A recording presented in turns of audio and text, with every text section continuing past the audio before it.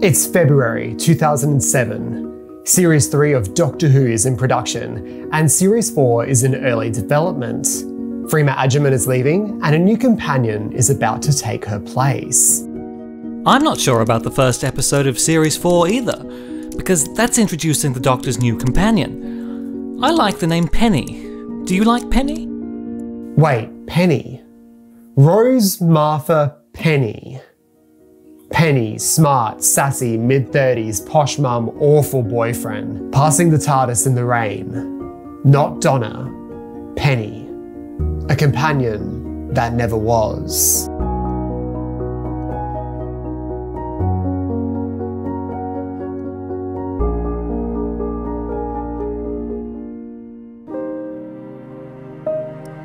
Between February 2007 and April 2008, showrunner Russell T Davies kept an email correspondence with Benjamin Cook, writer and journalist for Doctor Who magazine.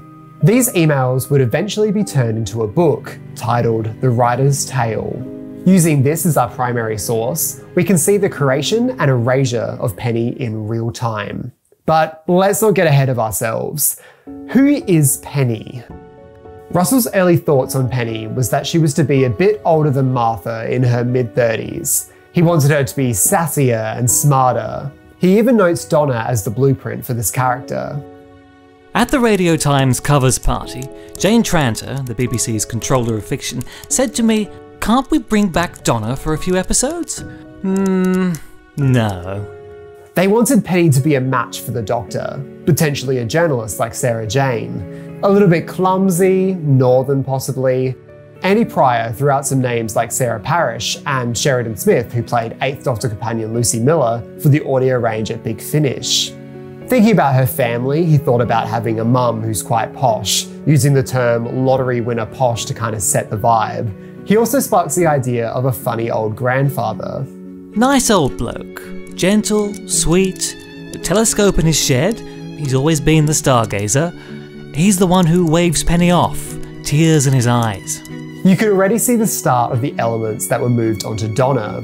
Donna's mother shares many of those traits, and the funny old grandfather is clearly Wilf, even describing the final moments of Partners in Crime where he is waving off the Doctor and Donna as they go off to explore the universe.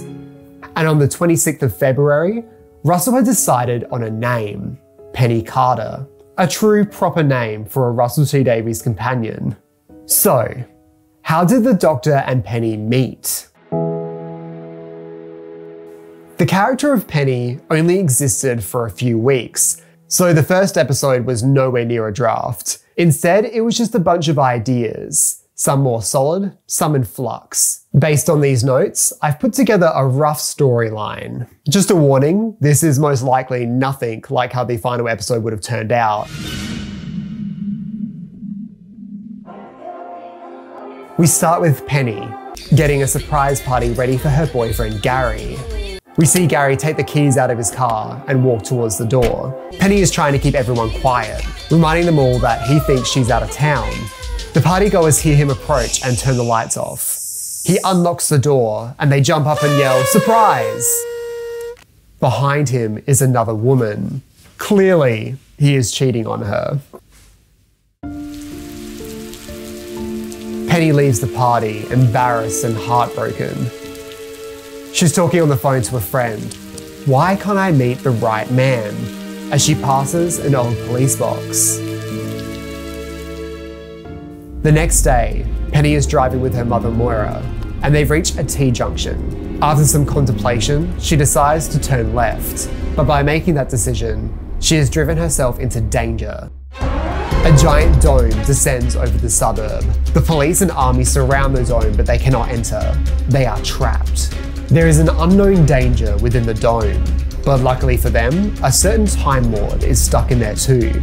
Penny bumps into the Doctor and they instantly click. There's maybe even a romantic spark between the two. An alien has placed a structure to start a hunt, and hunts the suburban residents down one by one.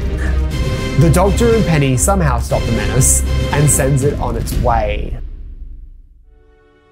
Penny is offered a trip into the stars, and she says yes.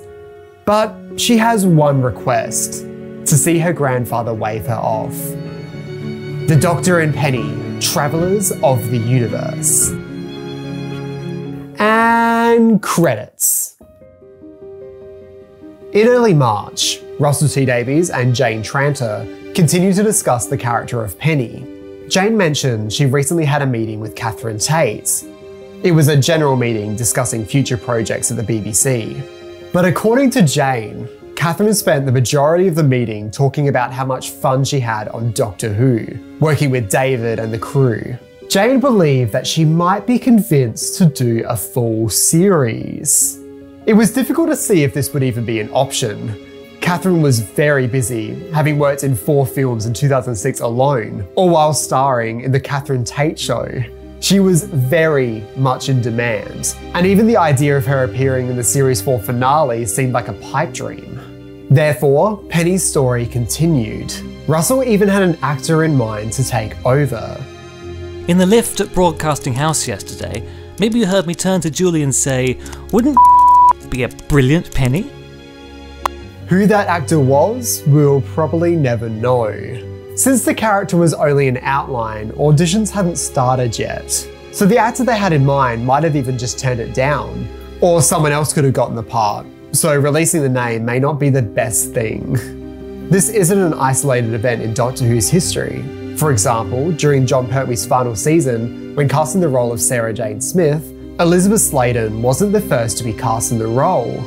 Originally, April Walker was contracted to play the role, but it was quickly discovered that she didn't have chemistry with Jon Pertwee. So her contract was paid in full and was replaced with Elizabeth Sladen. Producer Barry Letts and Liz Sladen never revealed her name, and it wasn't until they had both passed that the name was found in some old documents. Who knows, maybe a similar situation will happen with our Penny. But as we all know, Penny was not meant to be.